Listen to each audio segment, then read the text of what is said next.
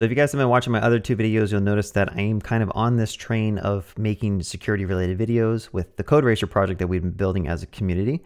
And one of the fixes that you could potentially do to make sure that you don't leak information such as email is basically extracting non-sensitive information to its own separate table so that in your code base, you're not doing user queries everywhere. So in CodeRacer, we have a users table. If you notice here, we have an email and an email verified. There might be some other things that we could add later that could also be more sensitive, like, I don't know, zip code or like address or something.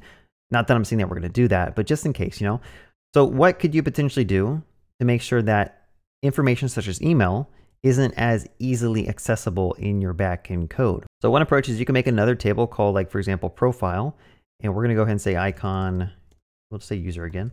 And what we're going to do is we're going to pull away any of the data that's not really that important related to a user. Okay, so for example, you could pull away notifications, you could pull away participants. We have this average CPM, average accuracy, top languages, basically all the metadata that's not really related to like next auth or security at all. You could just pull away into a completely separate table. Image might be useful to also have in a profile so that we don't have to like fetch the user information. Name and bio, we could do this. I'll go ahead and say user ID, and this is going to be a string. All right, so this isn't perfect, but overall what I'm trying to say is that like a lot of this information could be stored in a completely separate table so that anywhere in your code base, you can actually search for a particular table to make sure that like stuff isn't being read when it shouldn't be. For example, like, so let's go over to the code base. I'm going to say prisma.user, okay? Notice that there is quite a lot of different places that we're calling user actions.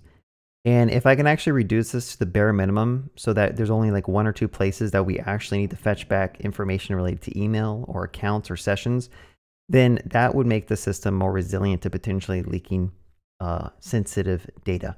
All right, so if you have this separate table, some of the information you might ask, well, how do we actually populate that? Like image, right? That's something that comes from NextAuth when the user first signs up. In NextAuth, you have the ability to provide callbacks. And what we could do is when the user first signs up for the first time, we could take the image that was passed over from their, GitHub OAuth, and we could just populate that table if it doesn't have that information, right? Additionally with name, and then also anything else that comes over that you want to store in that profile table. Now, a little side tangent I want to talk about is sometimes you have to consider, is it even worth storing emails at all in your system, right? Do you need their emails? Do you plan on sending out marketing emails or like updates to users? Maybe you do need their emails so that you can send out critical updates to your users. But ultimately, you just have to ask, like, if the application you're building doesn't have needs to storing any type of like PII or anything, then just don't store it, right? I have no need for having a user's email on this application.